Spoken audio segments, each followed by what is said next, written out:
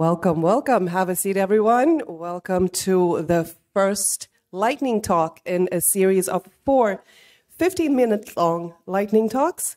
Unfortunately, we will not have any time left for Q&A, but you are welcome to find each speaker after their presentations. So for our first round, may I please introduce to you Javier Guembe, who is our WordPress veteran, WordCamp speaker, and 21st WordCamp attendee this year. And not this year. Not you? Well, in a whole year, yeah. It could be too much, yeah. And he will walk us through how to prevent data leaks in WordPress. So please give a warm welcome to Javi.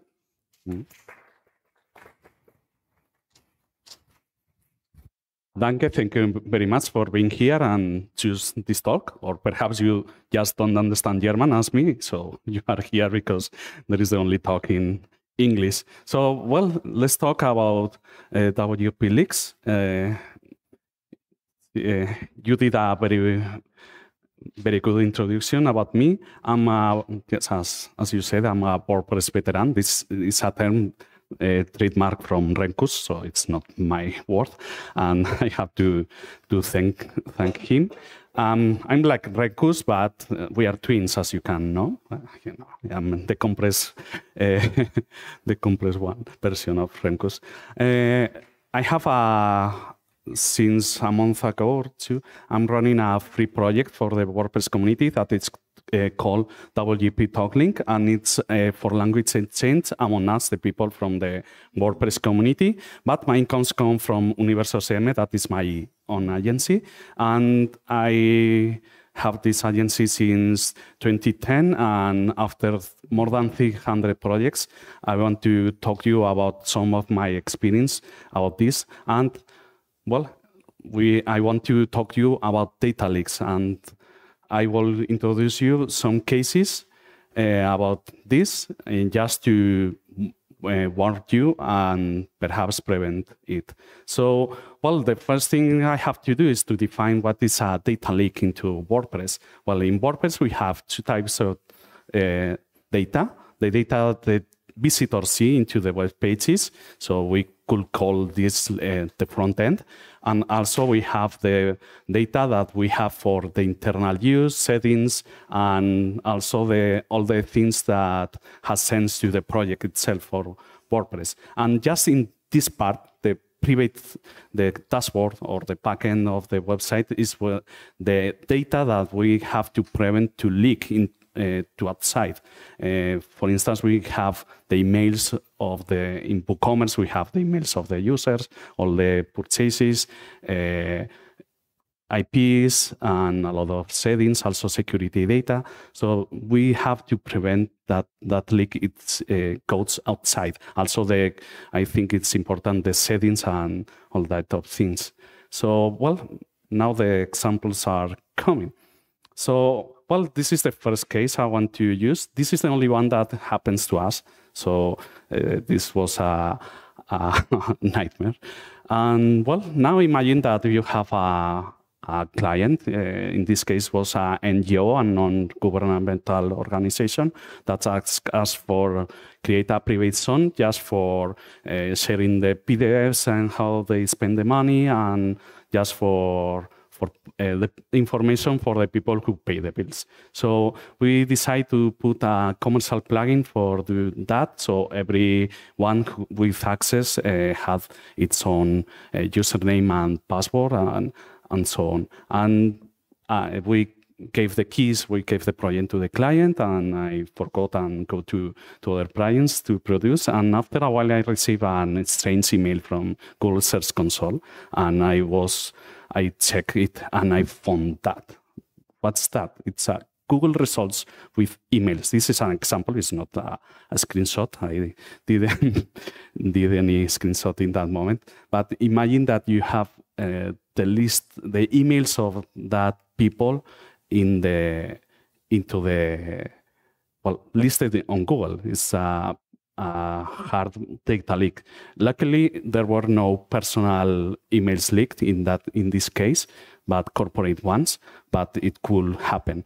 And this is not just our case. Nowadays, on Google, you can find more than 7,000 results with this problem, exactly this problem. So, well, this was my face when I found that. And after research, I saw that there were 3 things that happened at the same time and did that leak happen. So what happened? The plugin and it's set on by default that creates a CPT, a custom post type that is like posts or pages, but just for you do a custom name and you can use, and it was activated by default. The client was using the email as the username. That is not supposed to happen.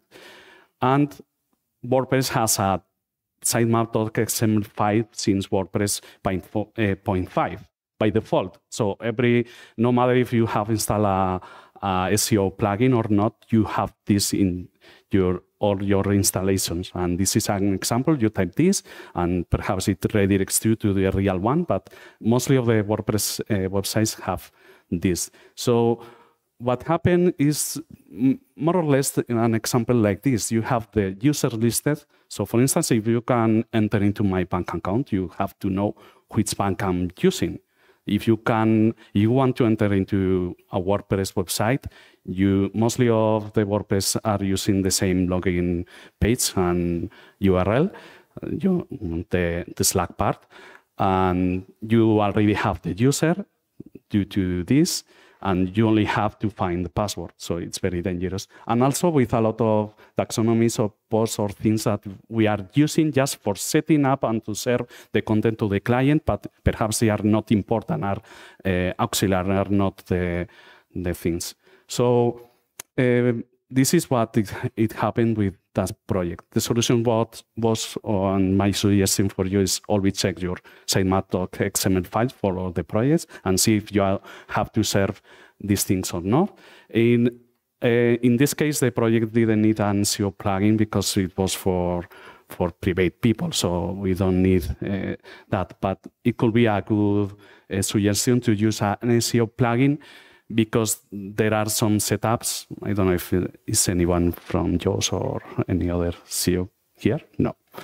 Well, they have an option and you can quit and remove the sitemaps or whatever, and it's very useful. And if not, or just in case as a fallback, you can use a custom code, simple PHP snippets. And I have in my GitHub account, I have some examples of how you could exclude taxonomies, CPTs, and the user page that always should be removed from the sitemap.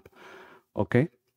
Well, now imagine, this case is another. Now imagine that your client asks you to create a simple form, but they have an input for files. And yeah.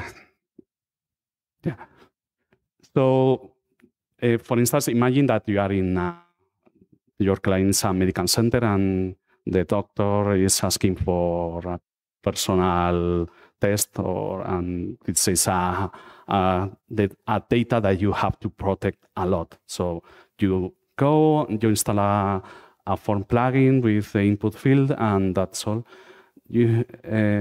What happened, and this has millions of results on Google, that a lot of paths into the websites are unprotected. So it's very harmful because you can reach that type of documents. And this is the main path of the uploads, but every form plugin uses its own. So this is quite dangerous. So always check if you are listing the directories or the files into the directories. This is something that happens. You can create empty index.html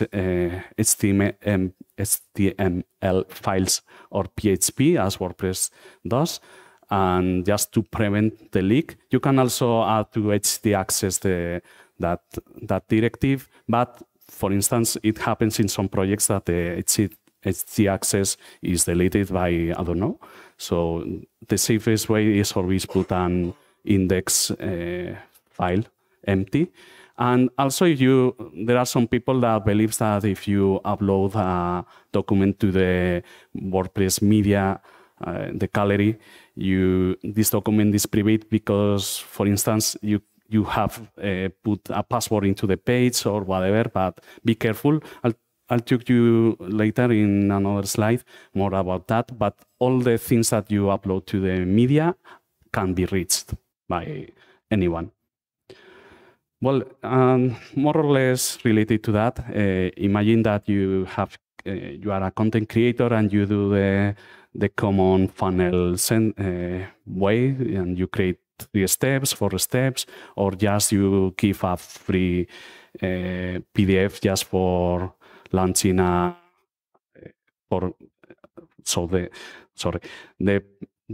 visitors give you an email and then they do marketing with that.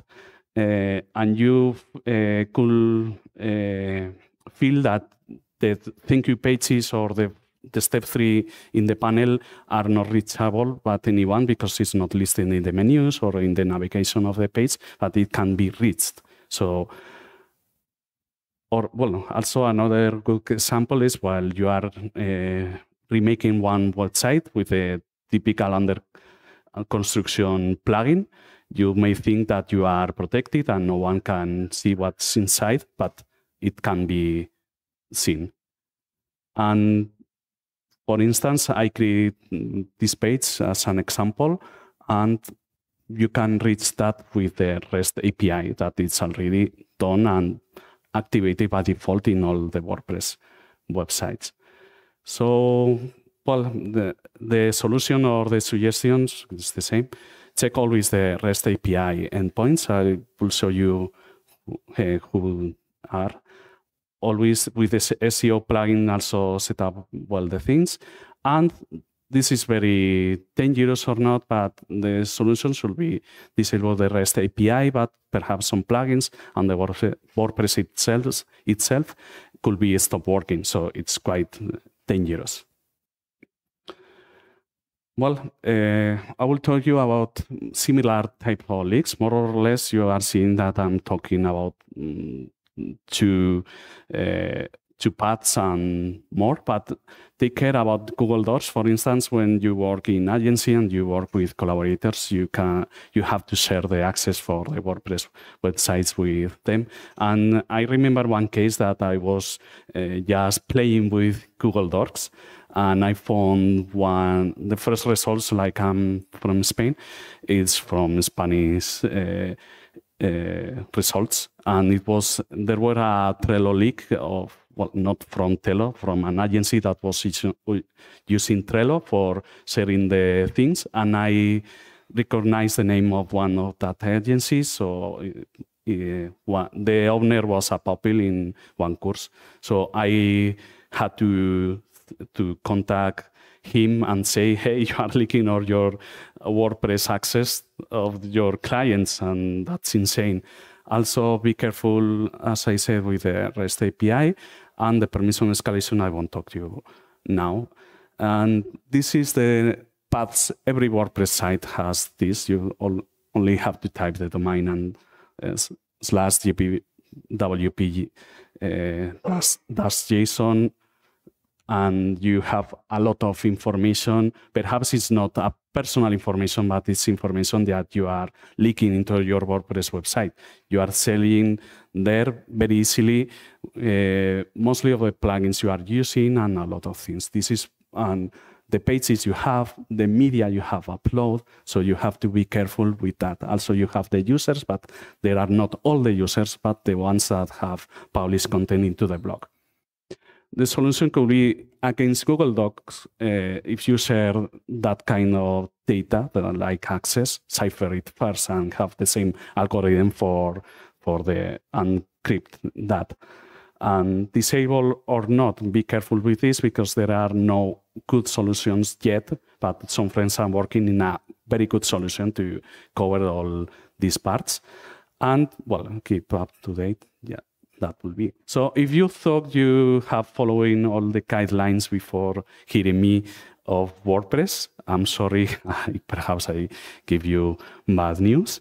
And, well, if you understand the first sentence, you are too old as me.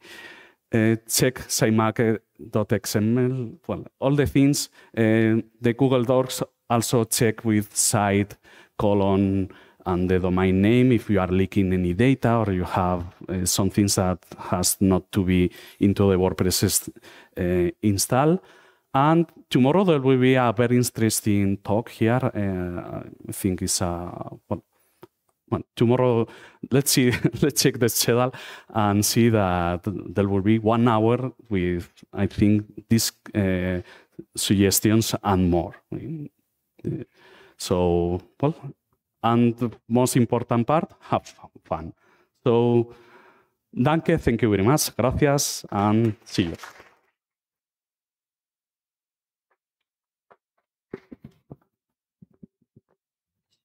Thank you, Javi. This was indeed an eye-opener. And before we move on to the next speaker, we also have a gift for you. Thank you.